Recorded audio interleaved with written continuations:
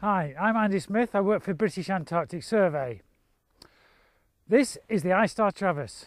ISTAR is motivated by one big question: what's the future contribution of the Earth's ice cover to sea level rise?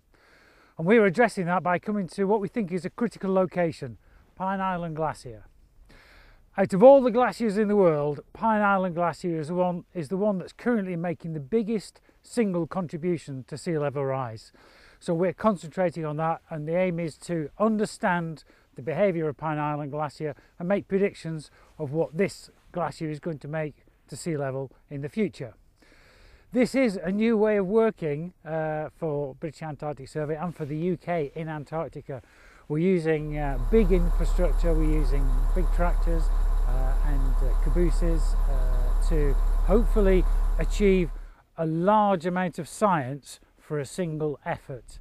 That does compare with the way that we've traditionally worked in the past, where small teams would nibble away at science over a period of years using fairly small logistics, normally travelling by skidoos and living in tents.